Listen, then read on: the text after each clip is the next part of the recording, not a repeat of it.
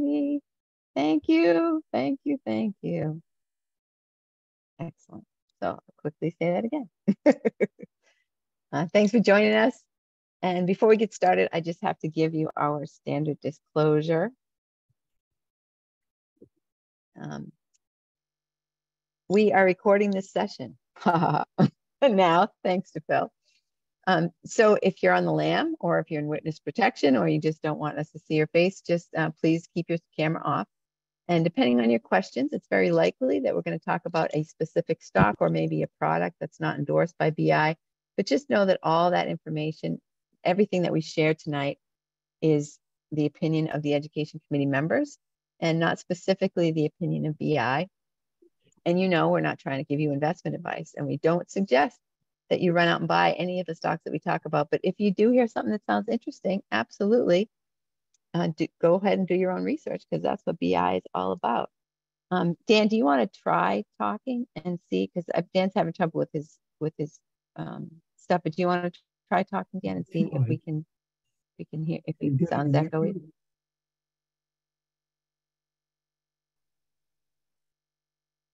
Chris, are you getting an echo? No, it sounds okay to me. Is anyone else getting an echo from Dan's audio? No, nothing from Dan. I got it. Okay, next slide.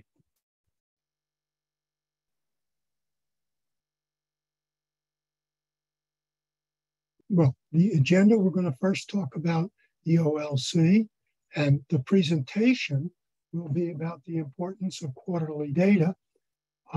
Following that, there will be an open discussion with questions and answers, either about the presentation or any other things that you would like to bring up. Then we will, in that part of the presentation, probably talk about some of the other better investing resources, and then there will be a close in between an hour and 75 minutes. Next slide.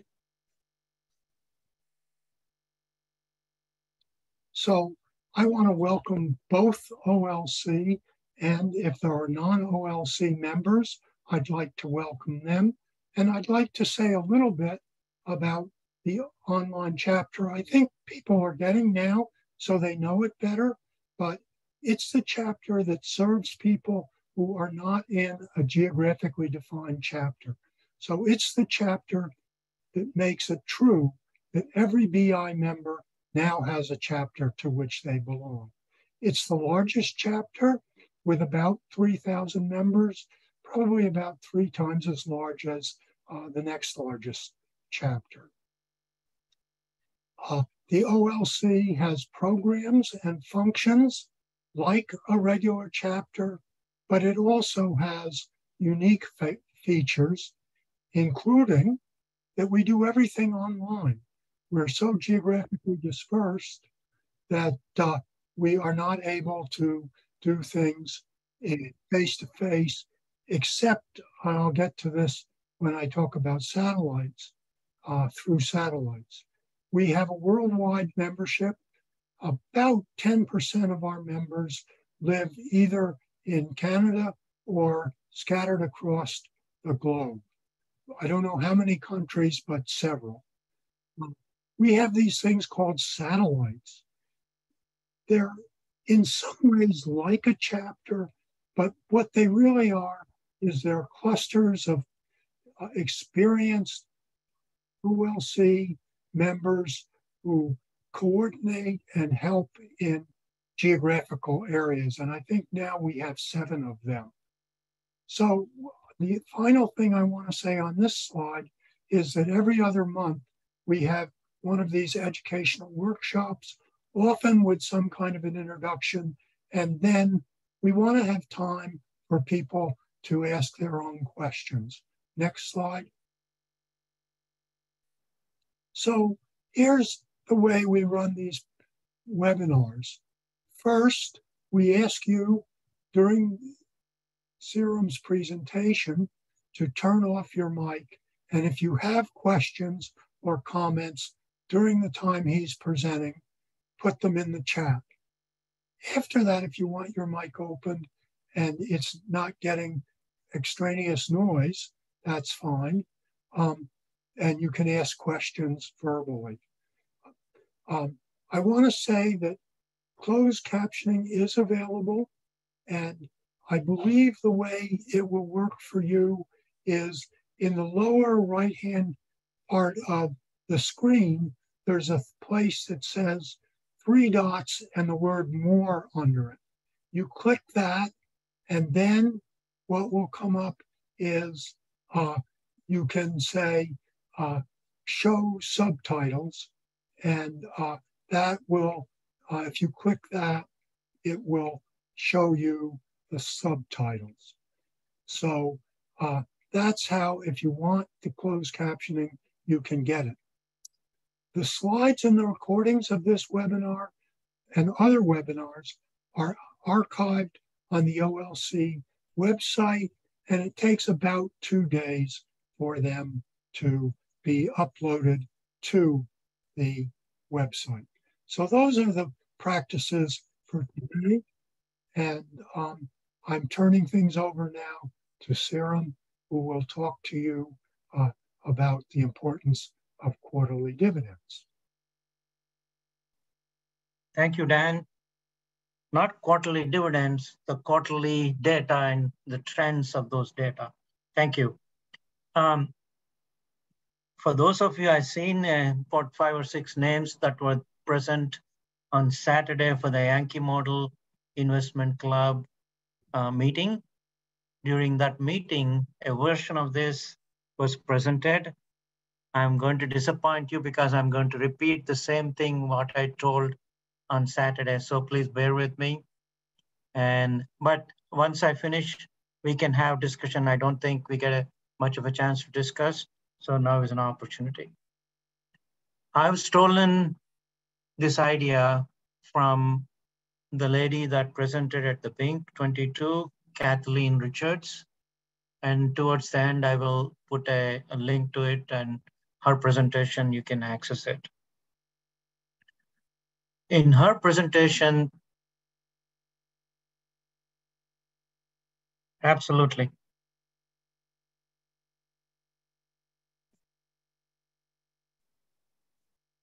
My only challenge with that is, I hope you can see me now. My only challenge with that is I am running on a battery. My battery is dying on my computer, and probably, hopefully, it'll carry for the next few minutes. Thank you. So the presentation that Kathleen made, she has, I think, she spoke for nearly about an hour and a half or so, more than 100 slides. I'm trying to capture the essence of it in 3 or 4 slides here. So bear with me, and hopefully we can discuss as we go forward. One of the things she emphasizes is discipline. Discipline of investing is very important. As you all know, people have been very disciplined about investing are successful. And she put this, fail to prepare, again, the whole process of what we do using SSGs and how we do it. It's all part of the preparing for future. So that's a good Ben Franklin's quotation there. And she has a wonderful slide. I didn't want to copy, but I just want to let you know that she shows pictures of all the people with all these different emotions. And her point is sometimes emotions will determine the actions we do. And she said that it can be detrimental to investing, which is absolutely true. I personally believe many times we react ignoring logic, and we impulsively make decisions, especially on today or earlier last week. If we have seen something drastic happening, we have a tendency to react poorly to it. But at the end of the day, the importance of what I'm trying to say is data will dictate our actions, and that's how we need to treat this. Please go to the next slide.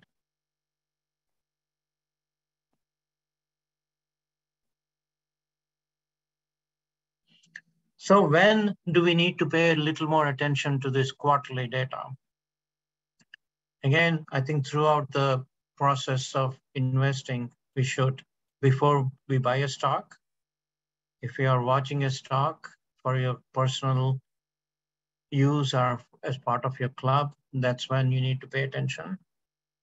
Managing a portfolio, especially to make sell or hold decisions, or sometimes buy more of decisions. That's also this quarterly data can be helpful. And I personally like to do this is after we sell, we can still do these analyses. Please go to the next slide. Simply, when we talk about quarterly data, there are a couple of things we want to keep track of. One is pre-tax profit. The second one is profit margin. In both these cases, how they are moving and the slope of it, how fast or how slowly it is moving, that can really help in tracking this information. On the graph, this is an example of a study we conducted last week. You can see the annual data from 2012 to 2021, but after that you have those two open circles, those are the quarterly data before we reach to year 2022. You can see overall the pre-tax profit is going up all through this period. But if you look at specifically look at the quarterly data, they continue to be moving in the same direction up, but the slope is increasing. That means they're moving a little faster than previous years. So obviously, if you project that, probably this graph will be out of scale by 2022, according to this. I want to remind you a couple of things that we always base our understanding and education of the whole investing process. Sales, they drive the profits. And profits, they drive the earnings per share. And earnings per share, that drives the price. So if we keep the track of sales, but also the profit and the profit margin, hopefully that'll give us clues in understanding the variations in EPS and then the price. So for some reason it's gone forward. Can you go back a couple of slides?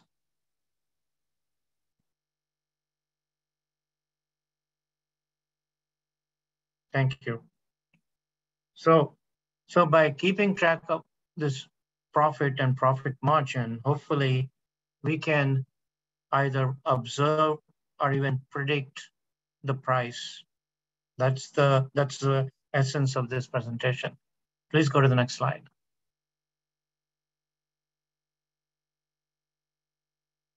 Like I said, when you look at the pre-tax profit, I'll show you in just a second where we can see this in our SSGs. How it's moving, how fast it's changing. And then if it's going down, one of the things that Kathleen, she specifically mentions what her concept of torpedoes. If it is the pre-tax profit data indicates they're falling for 1, 2, 3, 4 consecutive quarters, that's when she compares them to torpedoes. Her simplistic way of explaining this is if you hit 4 torpedoes, it's going to be a bang. That means you're going to explode with this process. You're probably losing your price. So that's the explanation behind this. So keep track of this while we look at the pre-tax profit. Please go to the next slide. This is where we will actually find this information, this quarterly information. In the SSG Plus, you can go to this screen called quarterly data. And this is what we get. We get sales, which is not highlighted in this. That typically comes in blue. This pre-tax profit comes in this purple or pink, whatever color is. And then you can also add earnings and pre-tax profit over sales. All this information, and you have several options you can select in this. Where it says select data type, you can select quarterly or trailing 4 quarters. Trailing 4 quarters, it smooths the process. And you won't see the sharp changes, but there are a little more curved changes. The second, in the middle panel, you see show reference lines. You can actually compare these changes with either sales growth or EPS growth, or you can, for example, here 0 growth that you can see that'll put a line. And then you can look at last 5 years, or in this case, I believe, yeah, I selected last 5 years, or you can look at the whole 10-year data. And also you can, if the variations are really fast, you can change it to limiting it to 50% of the growth. I hope this gives a big picture of what we are looking at. Please go to the next slide.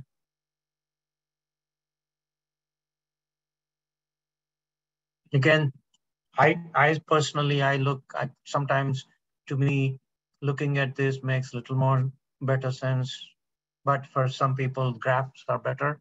But if you can look at this change from March 2013 to December 2013 in those 4 quarters, you can see negative 30%, negative 28%, positive 32%, and you have 723% change. And then you have the following quarter, 300. So it's a very fluctuating. You had 2 quarters of drops and it picked it up. Again, if you are interested in looking at the data by tables, this will also give you a good picture. To me, this gives you somewhat magnitude of, you can see the numbers that probably a little more effective than looking at a graph.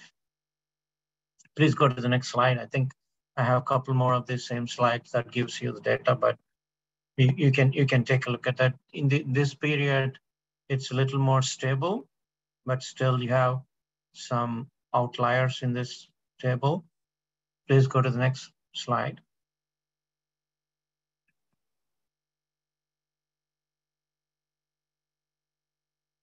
Yes, but you can see when the variations are strong, you can see some of the percentage change in sales continues to be somewhat stable. There's no direct correlation all the time, but in many cases, you can actually see there is good correlation. If it's going up or going down, you can see that also. Please go to the next slide. Think back to graph, I guess. Yes. So again, the sales versus pre-tax profit, you can see there is some general correlation, but it's not always the case. Sometimes the sales may be going up, but the profit margin may not be. For example, right in the middle, you can see the sales is stable, but there's a drop from June of 2018 to June of 2019. There are 1, 2, 3, 4, 5 spots that 5 quarters of data that indicate that the tax profit is going down. So if you look at something like this, maybe second or third quarter, you realize, oh, this is heading into some trouble. That's when you want to take advantage of your knowledge. Please go to the next slide. I think here I added the earnings again. There's no direct correlation between earnings and profit margin. For example, in December of 2018, after 2 quarters of losses, and 2 quarters of dropping in the pre-tax profit, you can see the earnings has gone up. So obviously, it looks a little more rosy than it needs to be. But if you go follow the 2019 June through almost 2020, you can see there's a steady increase. 2020 September. So 1, 2, 3, 4, 5 quarters of increase. Again, keeping track of that would help us probably when you see it's going up a couple of quarters, maybe that's a time to buy this particular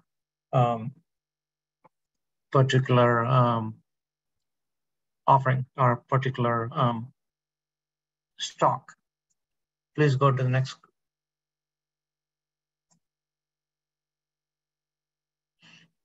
Again, this is one Ascent group. I know many of our clubs do have this in their portfolio. The big drop right there is the COVID drop 2020 March.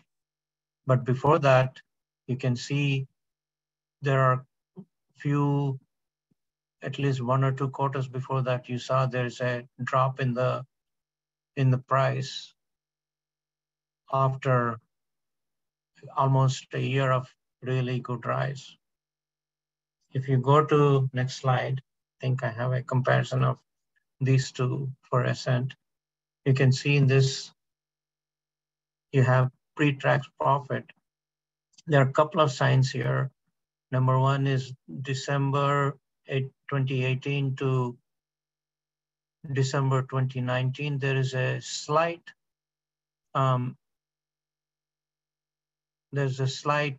movement to the downwards movement in the pre-tax profit. Every quarter, 1, 2, 3, 4 quarters, you can see it dropped. So obviously that is an indication. And then following the pandemic, you saw in June of 2020, it certainly did go down. If you go to the next slide, there's a slight comparison between these graphs and the price. I tried to, I'm sorry, this is not a very good graph because I stretched it both horizontally and vertically to grab them into the same screen. And I tried to keep them at the same scale, but it doesn't seem to be the case. But I just want you to take the point between 2019 at the bottom, you can see if you go all the way up, that corresponds to December 2018. You can see there is a slight downward trend in all these 4 quarters as I was showing in the previous slides, which was a little more dramatic because of the scale. But so Sriram, can yes. I interrupt you for a minute just to make sure that so that if we were looking at this quarterly data way back Yes. in 2000, whoops, sorry, I touched my screen and it made it. Yeah. But back in, it looks like in 2018, we would have seen that there's 4 quarters of downturn, and we would have sold right at the top of the market. And exactly. Then, right. So that's what I guess what we're trying to point out, right? Yes, that's exactly, you hit on the point. What I'm trying to say is, even before the pandemic drop, we could have seen this coming. And we right there, or slightly before that, we could have made a decision on, and actually some people actually did. Kathleen said she did, and she benefited from that. Anyway, so that's the point I'm trying to make. And that's what the data tells. But having said that, if you can look at the next 4 quarters, of course, that was highly influenced by the pandemic. You saw the 4 downward trend in June, September, December, and March of 20 and 21. You can see those, even though they went up, the price has gone up, almost came back to normal. But again, that is an aberration, that is an outlier. Anyway, I thought that the paying attention to quarterly data has its own benefits. I think at this point, I'm going to stop talking and please jump in and let's discuss. Is there one more slide?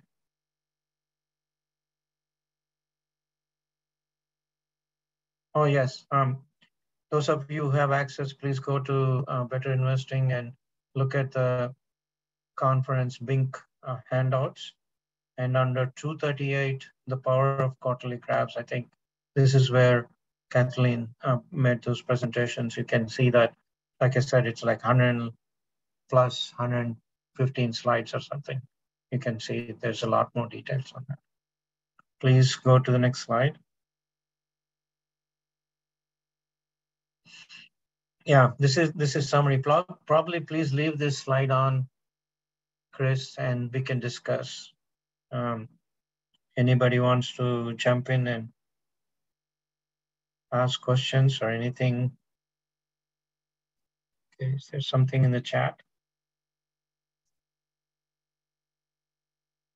So Sriram, are there, I think because you and I both saw the presentation at BINC, and she had several examples of stocks that if you would have been looking at the quarterly data, you could have both bought and sold at the perfect time, because the pre-tax profits and were predicting a change that had not yet been reflected in the price. That is correct, yes. Do you need to unmute everyone? Or they can unmute themselves? Should be able to unmute themselves if they have a question. I want everybody to ask questions and participate in the conversation.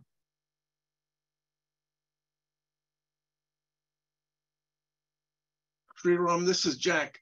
I have a question. I find, at least for some companies, they have quite noisy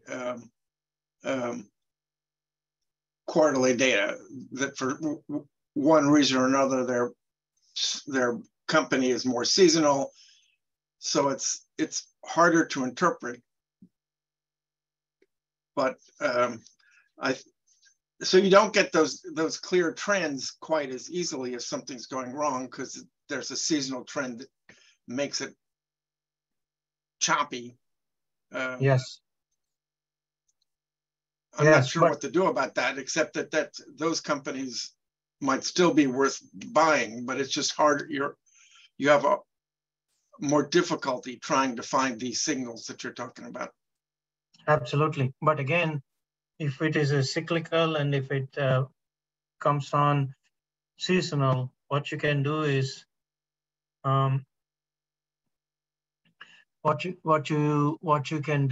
you can, for example, I know you have the skills to maybe do your own graph and eliminate those seasonal variations and see if still there is a trend, or if the trend is something that we can account for those changes, seasonal changes, but still, even within the seasonal changes, is it reasonably higher or lower than what you expect for the seasonal trend? Yeah. Well, and also what Kathleen was recommending is 4 quarters.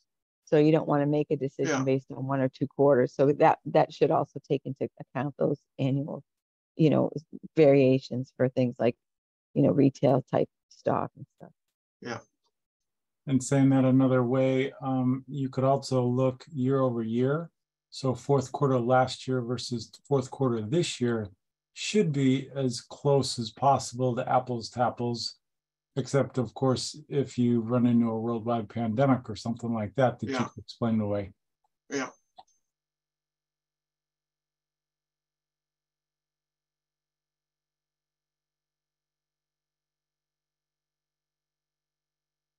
So there was a question in the chat. Is 4 quarters a hard and fast rule? I think Jack has answered that question. Yeah. Yes. If you have steady 4 quarters of a single trend, it certainly is. Sometimes it may be too late in the fourth quarter. So that's why on this slide I said, do not buy when we are 2 or 3 quarters of decline or for pre-tax profit. You may want to understand that. Again, not wait till the fourth quarter because it may be too late. So again, it depends. I think probably it needs a little bit of learning and understanding how these things go. So how comfortable you individually are, or how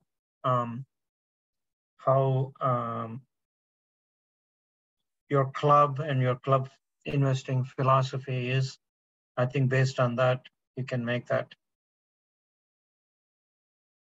And also, it was my impression in the presentation that this is maybe just like an indicator that you want to get a little deeper, dig a little deeper, see what else is going on, and why are, for example, pre-tax profits going down. Is there something that you might be doing? It might cause you to do some research that you wouldn't do if you weren't looking at the quarterly data. Very true. And another thing, sometimes, it's not, it's somewhat subjective as far as, is it 2 quarters? Is it 3 quarters? Is it 4 quarters?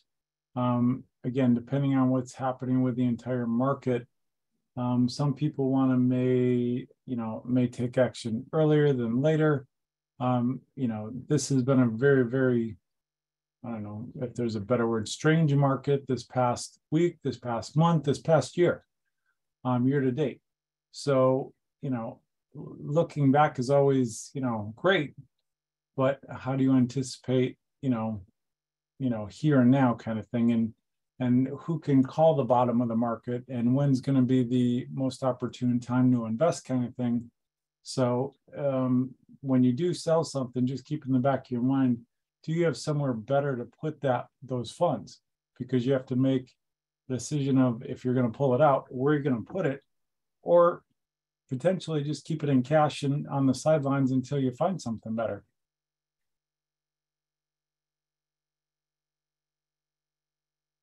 Very good point, yes. I don't know, do people want us to read like people's comments in the chat? Like, Phil, do you want to read most comments, or does everybody just want to read themselves? I think it'd be nice if somebody would read them, in that way we can all.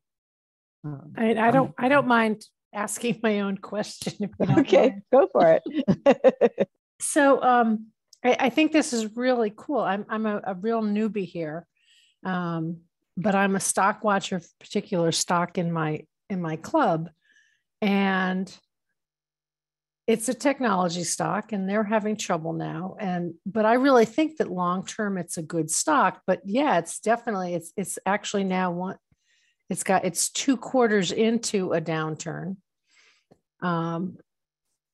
But I just don't feel like we should be selling it if we're really looking 5 years out. That I really think this is a stock that 5 years out will have done us some real benefit. And so the idea that, you just wait 4 quarters, I mean, that's only a year. If you're really a long-term investor, shouldn't you go beyond a year? Excellent point. Yes. I think that is, again, for example, if we almost every single stock for the last 4 quarters or 3 quarters, it showed some of these trends, and some of them are fundamentally very strong, but because of the market, because of what's happening around us, so there's no consistency into it. So in a year like this, I completely agree with you. Does it even make any sense? Well, but that's why we're not looking at the price of the stock. We're looking at the pre-tax profit. So, I mean, just because maybe the market's crazy, that shouldn't impact the profit margin of the company, should it? Well, that's where you might have to dig a little deeper, because depending, what could potentially being impact your potentially your sales or your earnings could be supply chain. If they're not getting the parts for whatever they're doing or making or whatever, that's where you got to kind of understand, what's kind of going on underneath. Yes, I did put the link to Kathleen's original presentation. Those of you who are members of BI, I'm assuming all of you can access that and go through that. And there was a question about, are the slides available? Yes, as Dan pointed out at the beginning, the recording of this as well as the slides will be made available in a couple of days, actually. And you can probably look for those on the local events website where this seminar was mentioned. Yes. At this time, are there other questions about the quarterly data, or should we take the slide down and open it up to general questions? Actually, I have one more question. We're talking about if it drops for 3 to 4 quarters in a row, then that's a problem. But what about those instances where it actually goes up for 3 or 4 quarters in a row, but then drops back down? And this particular stock that I've been watching, there's been a few times, in fact, just recently, where it's gone up much higher than the sales have gone up, and then it's dropped back down. So do you need to factor that into the decision? Mo, when you say it's going up, is that the price or the profits, or what metric are you looking at? I'm looking at a graph right now that is just the sales and the pre-tax profit. And so it did just drop precipitously in the last 2 quarters, but for 3 quarters before that, it went up compared to the sales. Yeah, I mean, it is challenging, yes. But do you know what period that it was going up? And for example, if you looked at most companies, maybe middle of last year through end of last year, they were all going up, the pre-tax profits. Mm-hmm. But even the first quarter of this year, they were all going up, even though the prices were coming down. Yeah, well, in this case, it was because of China and Russia that they were dropping. Yeah. No, I mean, some of those things, again, we need to consider into overall picture. But going back to your question, if somebody bought it when it's going up 2 or 3 quarters up and the price was still low, they would have lost again in the short term, yes, but in the long term, one of the points that Kathleen was trying to make was, in a normal markets, and if everything is as usual, if you see these kind of trends, those are helpful in answering if there is something fundamentally wrong with the company that is going on. Yeah, and she did say that when you see stuff going up, that can be a buying opportunity, especially if the prices are still low. Yep. Thank you. This is really, really helpful. I've never looked at the quarterly data before, so thank you. This has been wonderful. The other thing I think you can do that's helpful is compare it to its peers, because a lot of times if there's supply chain issues, they might be having similar ones. But the people in my club, they're big proponents of just picking up the phone and calling the company and saying, hey, why are your pre-tax profits going down for 2-3 quarters? Is there something going on that we should know about? And sometimes you can, reach a person, if you get to stockholder relations, sometimes they'll let you know what's going on. It can be kind of a fun way to, really dive deep into your research. Another suggestion is you may want to take a peek at a possible competitor to see if they're, or I know Value Line has industry pages. Take a look at those to see if something's happening in the entire industry.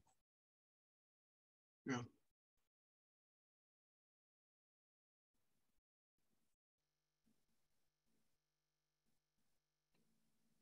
Yeah, good point.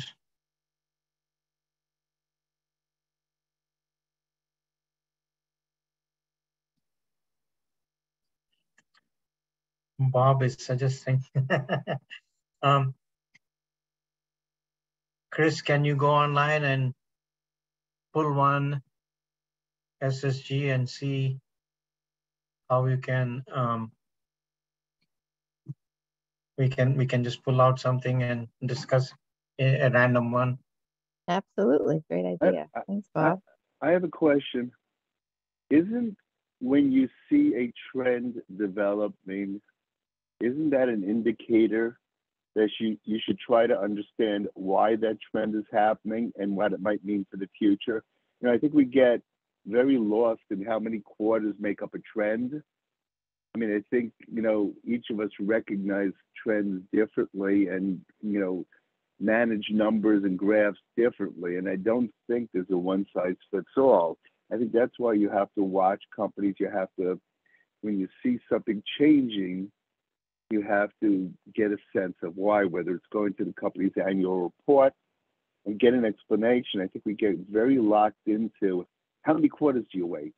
And I don't think that's the question. I think the question is, do you see signs of something changing and why? You may spot it after 1 quarter, 2 quarters, you may spot it after 3 quarters or 4 quarters or 5 quarters. And the fact that it's going down for 4 quarters doesn't necessarily mean that that is an indicator that the company's in long-term trouble. There may be short-term issues. There may be pressures affecting the entire industry. I mean, there are all kinds of things that you have to look at. I think we get very caught up in, trying to come up with a one-size-fits-all rule in terms of numbers of quarters, and I think that is a dangerous place to go. Very good point, Avi. Yes. Right. The way all these things are pieces of puzzle. We have to look all these things as evidence from different angles. Clues. You get to play detective. Yeah. And that's where I think, to his point, though, the one size fits all, that's where you kind of may, want to read research about the company. The only downside of waiting for the annual report is it only comes out once a year. So that's where we're suggesting the quarterly data is going to give you 4 times a year to evaluate what's happening each quarter before that annual report comes out, because by then, everybody else is seeing the same thing in the annual report. So you may have to, do a little research and dig a little bit deeper to find the quarterly numbers. But we're saying, or we're suggesting that we think it's worthwhile, though.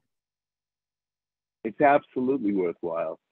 But, it really comes down to an issue of you've got to look for the information you need to understand what's happening with the company.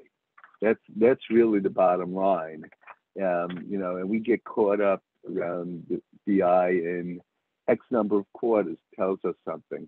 Well, maybe it tells us we need to look. It doesn't tell us we should sell. And I think that's my point. Very good point. Yes, and well received. Yes. Mm-hmm. So this one that I brought up is Ulta Beauty. And I like to look at this one because we have this in my club. And it was everybody's darling, you know, and it was so great. And then all of a sudden COVID came, you can see, oh, it just fell off the cliff here and we lost money. But if you look at the quarterly data, the pre-tax profit's been heading down, down, down, down, down. You should have probably potentially sold it well before the pandemic and not bought it again until, you know, recently, whenever this is, 2021. So, you know, if you would have sold it here, you would have missed out on a lot of this loss. And then if you bought it around here, you would have, you know, kind of picked up on some of its growth. So it just shows such a different story, right? You don't even think you're looking at the same stock. Yep. Yeah, no, that's very true. I mean, go back to the previous,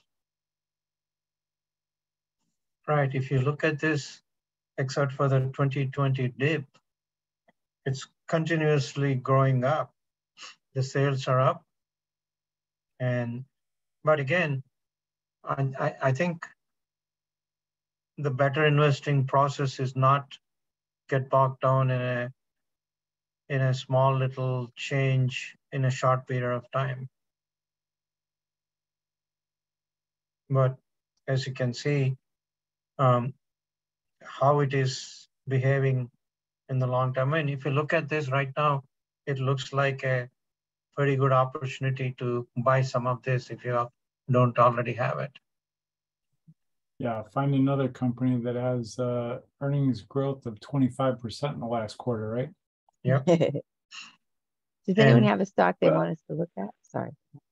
I mean, that's another thing that I think about is that, you know, we look at this and we see, you know, pre-tax profit going up, we see earnings per share going up, and you know, oh, maybe a buying opportunity.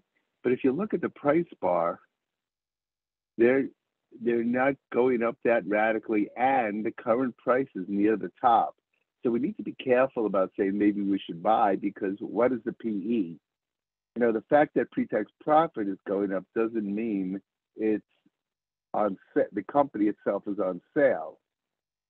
It means the pre-tax profit is going up and there's potential for earnings to continue going up, but it doesn't mean that the company is on sale. And, you know, I think I've been kind of hearing this connection between pre-tax profit going up and it being a buy. I think there's a step missing, which is, you know, is it selling at a reasonable PE? And, you know, this, if you look over time, the price bar seems to follow relatively closely to the, you know, trends in the pre-tax profit and earnings per share. And if that is the case, and that price bar for the current year is reasonable, then it's probably expensive now because we're near the higher end of the price bar. Right. So even though things are going up, it may not be the time to buy this one. It may be expensive.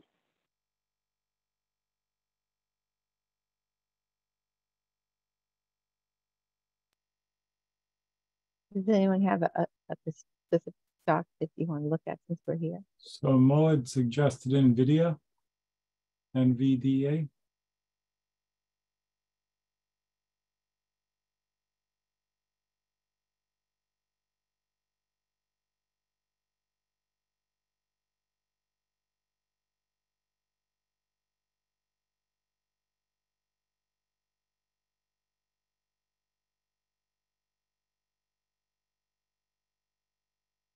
Any moment now.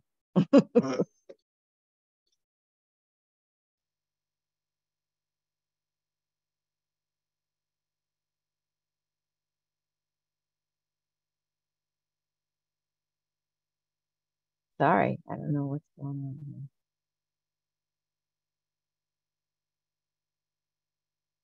Phil, do you want me to you want to share your screen instead? I don't know what's going on with my internet here.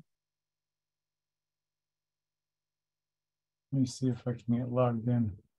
Okay.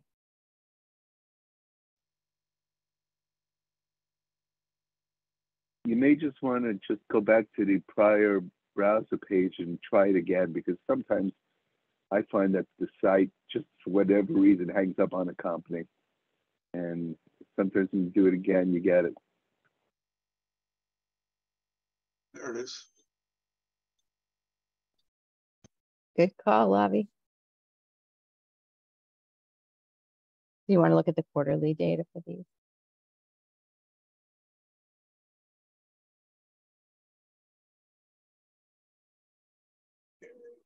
Huh.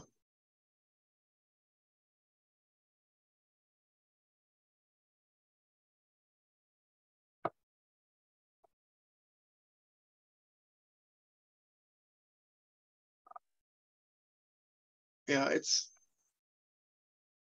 looks like it's having serious problems with something the last couple of quarters. Yeah. Definitely something's going on.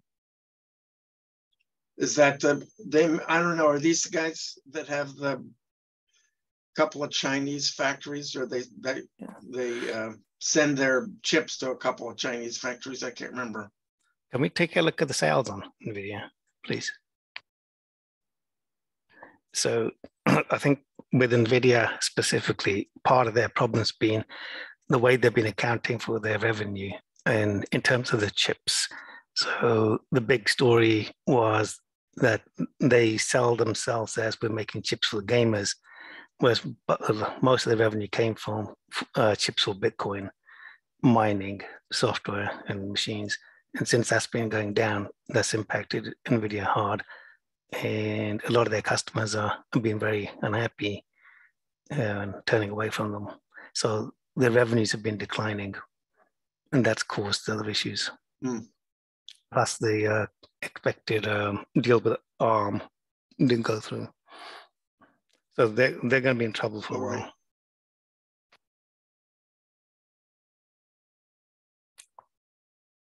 Well, once we're done with NVIDIA, I have a question.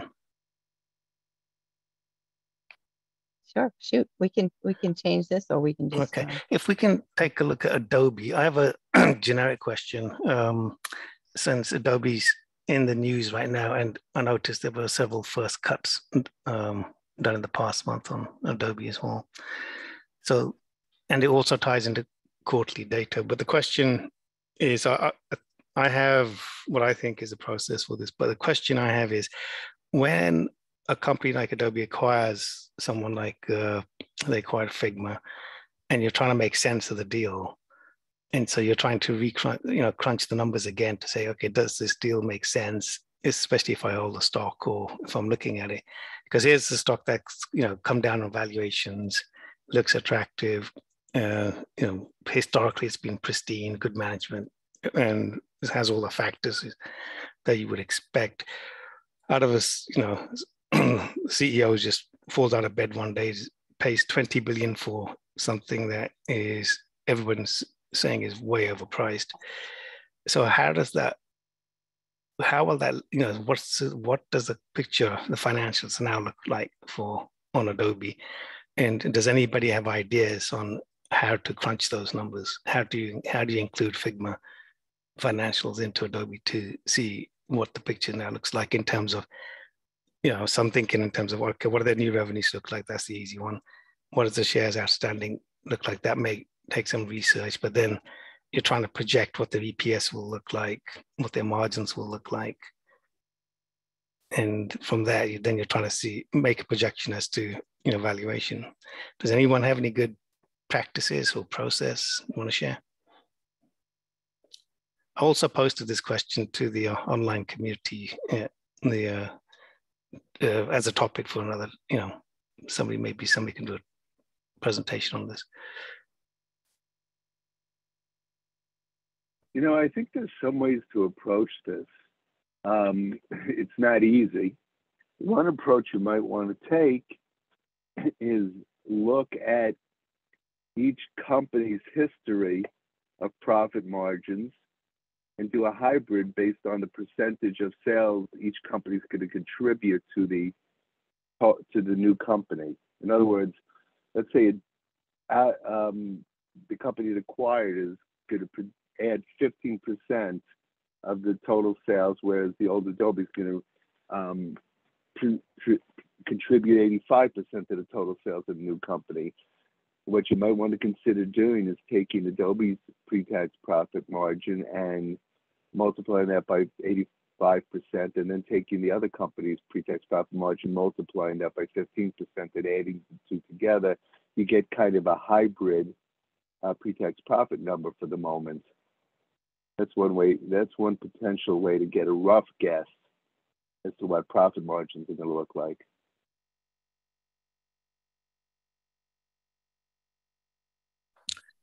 Right.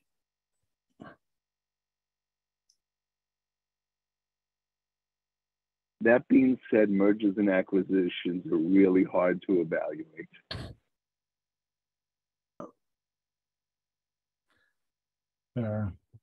Yeah, the hit and miss. You could do the companies individually, but there's going to be some cost benefits and whatever of combining. But yeah, it's kind of pretty complicated in doing it before they combine. Right, because we saw with Square, now it's called Block or whatever, when they made their acquisition of some company, they paid $30 billion, and ever since then, Square's just been a no-touch stock. Whereas Facebook purchased WhatsApp, overpaid for them, but really kind of saved Facebook. So it's there's an element of chance when this happens.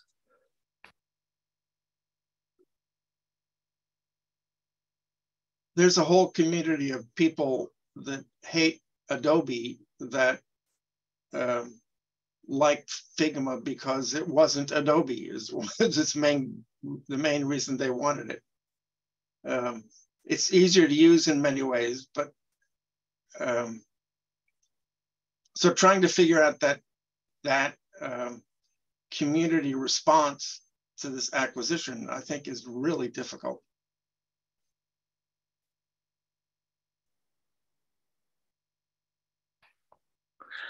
Well, we know Wall Street didn't like it and cut the stock severely.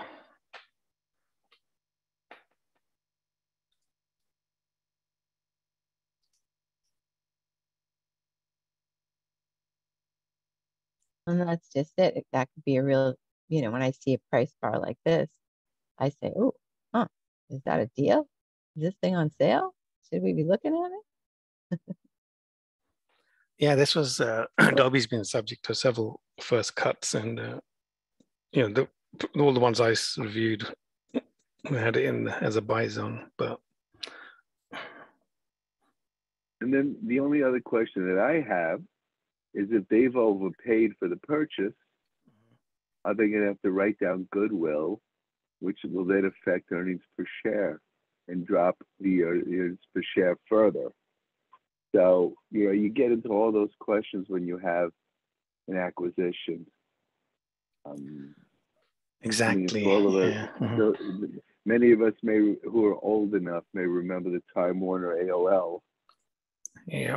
Debacle, where they just got killed because they just wrote off massive amounts of goodwill, and it tanked the earnings.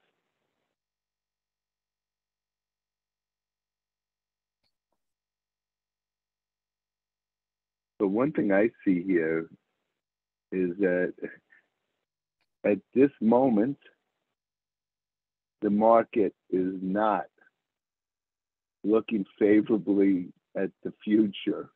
Now, they could be wrong, but clearly with the price being, at the bottom of the price bar, and I didn't go back in and look at what the, PE ratios are, but clearly, the market is not valuing Adobe really high right now.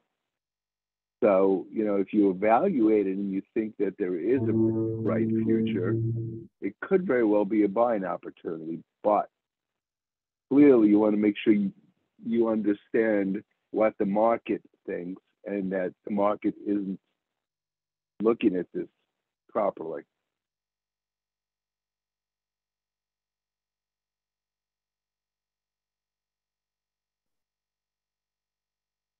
There's a lot of variables in the market right now, with interest rates, with the Russian war, so I think the whole market in general is trying to find whatever is normal these days, makes stocks. There's no question we're in there's no question we're in a challenging market to evaluate things because, if you look at it on the face of it, everything's so beaten up, everything looks like it's on sale. The question is, given where the market is, number one, is this a company that will survive and flourish? How long is it going to take? Are there factors that are affecting it short term that might cause it to grow faster than the market when it the market itself when it recovers? So there's a lot, just so many things that go into it right now.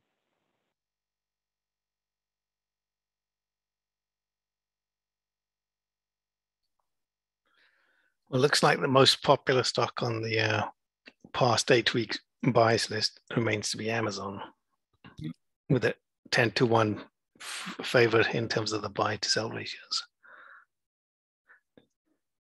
Should we bring up Amazon, take a look at it? Sure.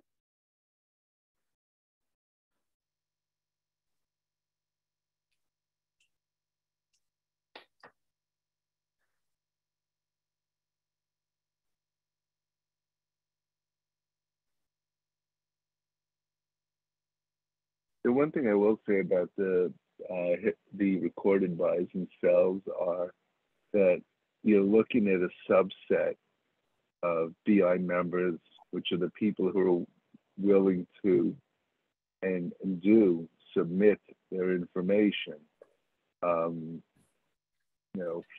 So you're getting a subset and you don't know the experience or knowledge of those people.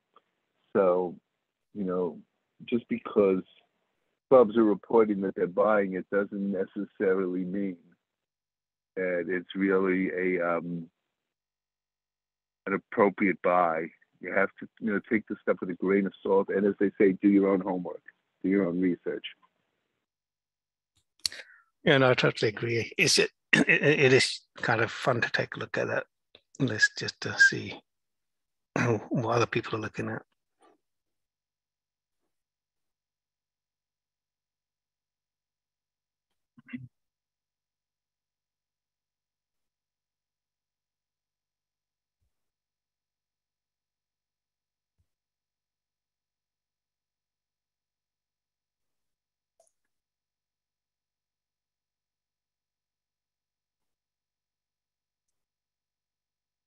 So why is their profit tanking?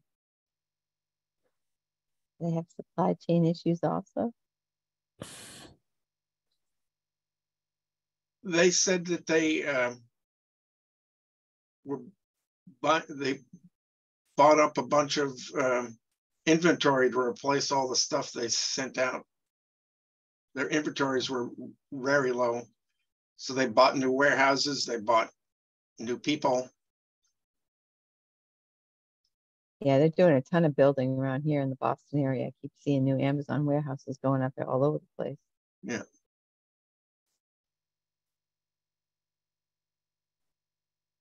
Didn't Amazon do a new headquarters in Arlington, Virginia? Is that them, or is that somebody else?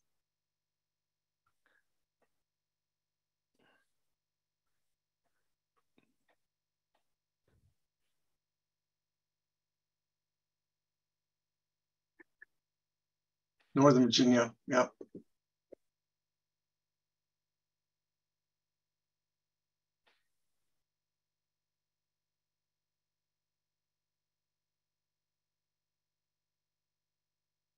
Okay. Any other thoughts about Amazon? Comments? Anything else you want me to change or look at here? I'm just the driver, so just tell me what to do. For me, I would take a deeper dive than, hey, their inventory was down. Because remember that if they're building or adding buildings, that, especially if they own them, and rather than they may be depreciated. That may not really be affecting the pre-tax profit all that much. So you really have to dig a little deeper and see if what what we're hearing makes sense.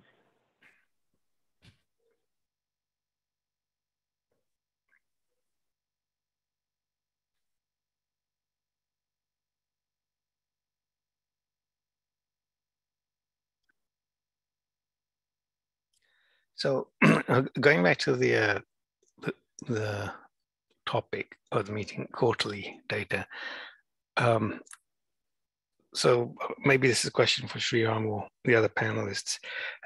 Has anybody seen like a reasonable correlation between margin shrinkage and price, or margin expansion and price?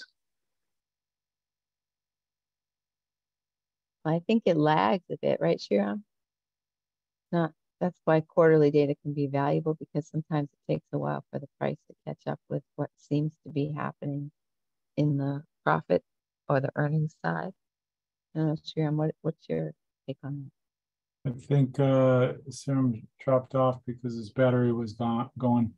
Oh, that's too bad. Yeah, he left his charger at a client's location, so he doesn't have the option of charging. Maybe he'll join us by phone. Because, even on a quarterly data, right, the margin information is going to be fixed at that point of their last report, but pricing changes every day. But it is interesting because you can get a lead on sometimes, like, for example, there was the classic case earlier this year when the Russia-Ukraine conflict started out. McDonald's had announced that they were kind of closing all their shops, but they still paid the staff. They still kept all the stores open for several months, 6 months, I believe. So they carried those expenses, and they had a downfall in their revenues. So in that instance, I mean, it wasn't a huge percentage overall in the global worldwide profits, but that told you something. That okay, so the revenues are going to come down, but their expense lines are still going to stay where they're at. So that's going to collapse their margins for that segment of their services. So like Incognito, I think, was saying you have to keep an eye out on the news and translate that back into the financials to say, how does the model change, and what does this mean, looking at the next quarter or two. Yeah. And Al brings up a great point, like, these popular stocks where there's a lot of retail activity and a lot of people in the market influencing the price who aren't doing the kind of data that, research that we're doing, who aren't doing that kind of analysis. They know they like getting Amazon packages, so they're going to want to buy Amazon stock, regardless of what might be happening to profits or anything else. And that's the case with, with the times that we're in, right? Robinhood era, the Robinhood era. And the growth stocks have taken, some of the biggest hits, but when the market turns, they're going to be participating in the greatest growth too. So, that's why I'm saying you got to be careful if you sell. When do you decide to go back in? Because then you have to make two right decisions. Yeah, your point earlier, Phil, was perfect. That, okay, you're going to sell this thing. What are you going to do with the money?